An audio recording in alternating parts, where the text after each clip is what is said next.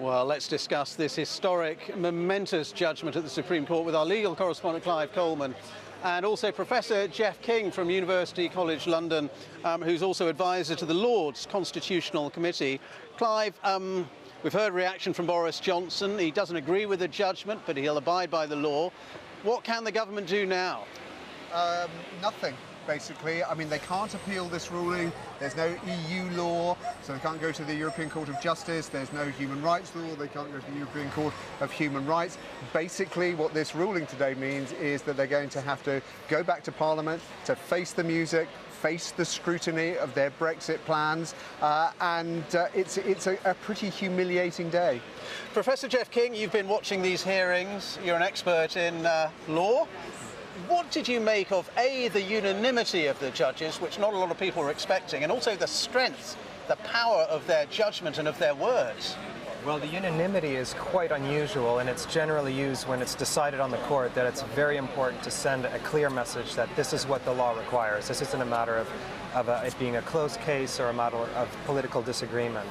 The fact that it was so clear was also incredibly important, because sometimes when there's drafting by committee, you end up watering the judgment down, focusing on some common denominator position. That wasn't the case here at all. It was clear, unequivocal, and extremely harsh for the government.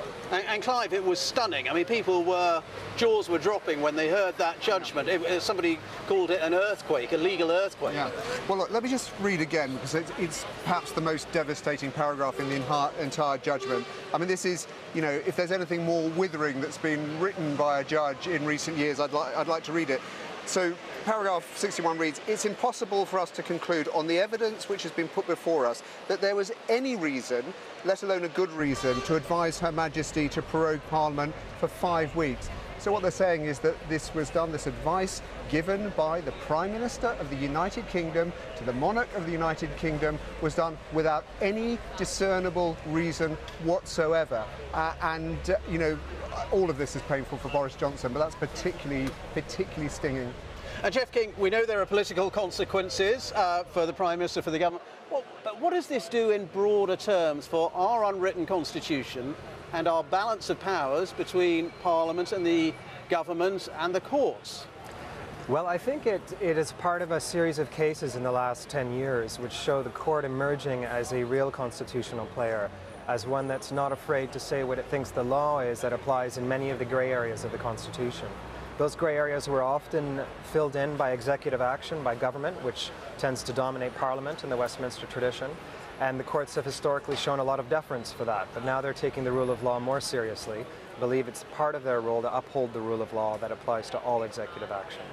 And some people watching this will say, well then, if they're going to make these huge, momentous decisions, we want to know more about who these Supreme Court justices are, as we do in the United States, for example. Yeah, I mean, that is a credible argument. I mean, what we've seen really since the early 1980s is the rise and rise and rise of something called judicial review. We've talked about it a lot, but just to reiterate, it's basically a process whereby anyone, you or I, as long as we've got the means, can go before a court and ask the court to rule on whether a decision of a public body, could be a minister, could be the Prime Minister, is unlawful or not. And that inevitably has dragged the courts into the area of political decision-making. In fact, Lord Woolf, a former Lord Chief Justice, traced it back to a time when political opposition to the government was very weak. And I won't quite say that the judges jumped into the void to hold the government to account, but he goes quite far in that direction. And many people feel if that's what they're going to do, they should be elected, they should be accountable, we should know what their opinions are. Well, what do you think about that, Jeff King? Will people, you know, we've had tabloid papers accusing judges of being